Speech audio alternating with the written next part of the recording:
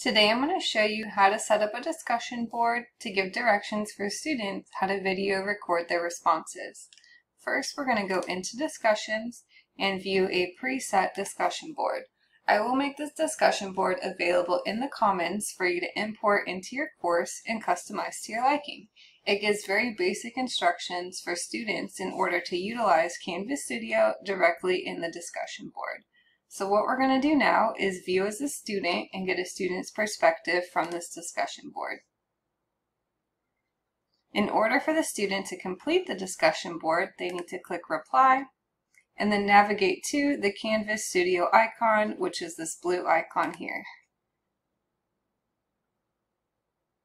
From here, they will click Create and Studio Capture.